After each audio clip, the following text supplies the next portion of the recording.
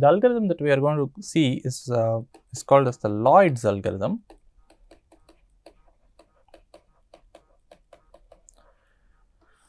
Or sometimes also referred to as the k-means algorithm.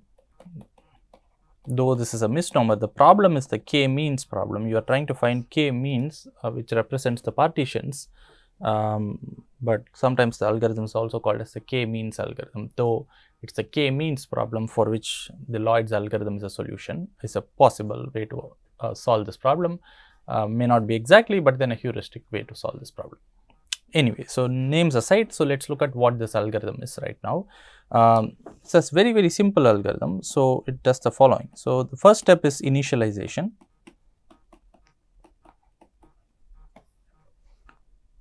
We have a bunch of data points which we need to first put in some boxes, right? So we will talk about what are good ways to initialize a little later, but for now, for the moment, assume that we are starting with some way to put points in boxes, which means that we have z01, z02 till z0n, everything in between 1 to k.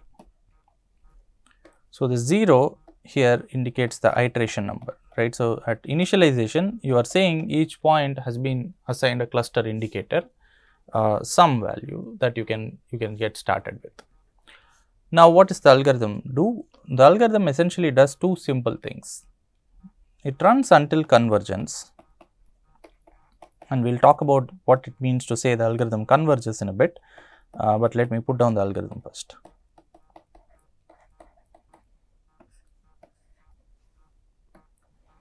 The first step is compute the mean step.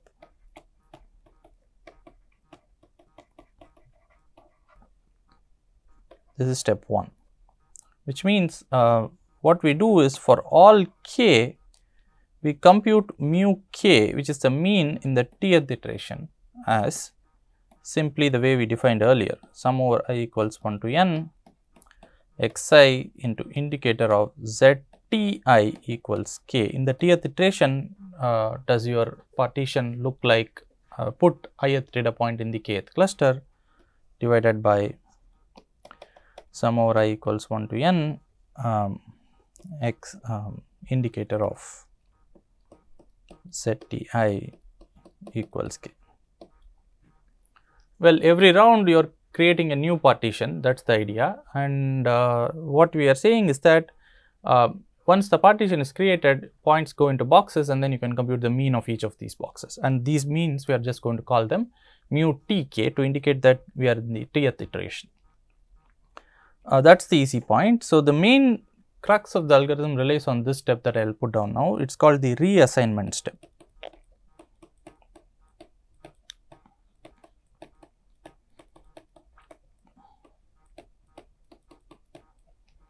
Which says how am I going to reassign the partition, right? So which means that I start with some z's, which is z0. Now in the next round I need to change it to an updated cluster indicator values. How do I do that, right? So for all I, for every data point, I need to say which cluster it goes to now in the next step, right? So I am going to do the following. I am going to do reassign zt plus 1 I, which is the cluster indicator for the ith data point in the next round, as the following.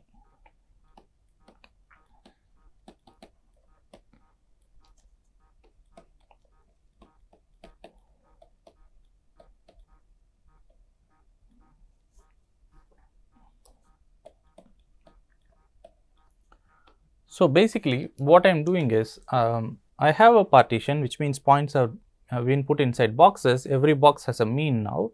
I look at every point and then compare its distance to the mean to the box in which it is assigned to the mean of every other box. If I find a box whose mean is strictly less than the distance to the mean in a different box is strictly less than the distance to the current mean inside the same box, then I assign this data point in the next round to that other box, which is exactly what is happening here. I am saying zt plus 1 I, the assignment to the ith data point in the t plus first iteration, is just that k that minimizes the distance of the point to the mean of each of these boxes. Which box has a mean whose distance whom I am closest to, right. So, this is assuming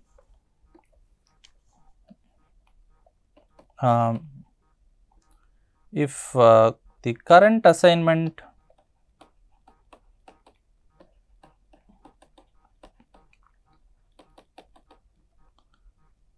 mean, so if the mean of current assignment is smallest, then don't reassign. So, maybe you are in a situation where the current points, the current means distance is exactly same as the distance of the mean to a different cluster. In that case, I do not want to jump, I will still be in the same box where I am. But if I find a box whose mean is strictly less than the current distance to the current mean, then distance squared to the current mean, then I will make this jump, right. So, that is what is the understanding. So, this is all the algorithm is. Now, we need to talk about a few things here. So, what does it mean to say this algorithm converges? Well, what is happening in each round is that I am changing the partition from one to another.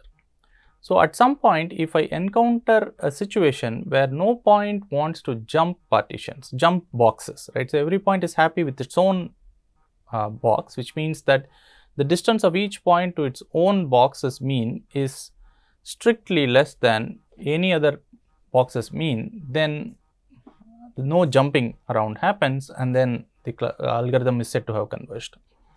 The question is, I boldly put down until convergence, which means that we need to first see if this algorithm converges at all, right. So, it could happen that I am in a certain partition, and then I change in round 2 to a different partition, and then round 3 to a different partition, and the next round I come back to the original partition. If that happens, I will be stuck in a loop, and then I will keep moving around, and I will never change from one partition to another. I mean, I will never converge, the algorithm will never converge, right. So, I will keep changing partitions, but then I will never converge. But then here I am saying until convergence, which means that we need to first understand if this algorithm converges at all, right. So, all this algorithm is saying that, hoping that is that I am in some partition, and I hope that I go to a better partition after making this change, right. So, because intuitively we want partitions to all look similar. So, every point should be closer to its own mean than any other mean. If that does not happen, then we make a jump, and we hope that this will eventually lead to a partition which is a reasonably good partition. But then that is a hope at this point. We need to argue why this algorithm will converge, and if so, I mean, will it converge? If so, how do we argue that, right? So, that needs an argument.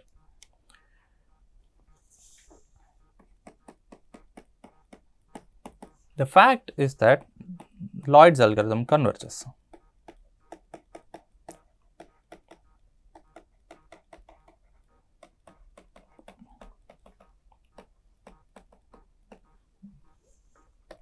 And we will see why a little later, but we can argue that this algorithm indeed converges. That is the good news.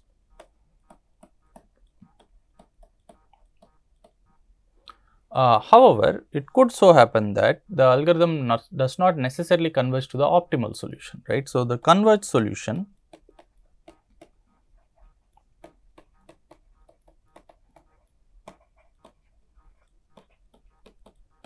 may not be optimal, meaning it may not be necessarily the solution to the original problem that we put down, which was this NP hard problem. Obviously, we do not expect to solve this original problem because it is known to be hard. So, whatever the algorithm results in may not necessarily solve this problem, right. So, that is something that we have to live with in some sense, but produces reasonable clusters in practice.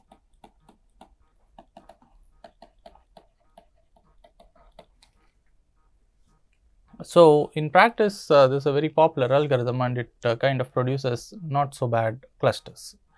So, what we will do now is ask a couple of questions about this algorithm and then try to answer each of these questions, right. So, now I put down some algorithms. So, there are lots of questions that one needs to ask about what kind of data sets where this algorithm will work well, and there are many other questions. We will first list down some of the important key questions about this algorithm and we will try to answer those questions as we go along. Okay. So, here are some questions.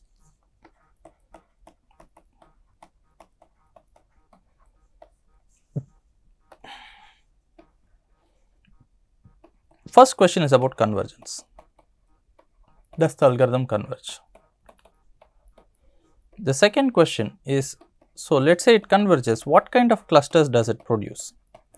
The nature of clusters.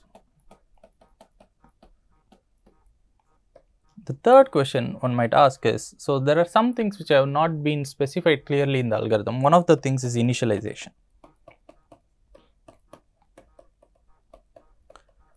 How do I initialize this algorithm? And finally, so I've kind of sidestepped this issue that we are assuming so far that given a set of points, we know the number of boxes that the points can have to be clustered into. But nobody is telling us that. We are just given a bunch of points and then in a unsupervised way, we need to figure out some natural groupings, which means that what is the k that we should use that works well for this data set, right. So, the choice of k is also a question that one needs to ask.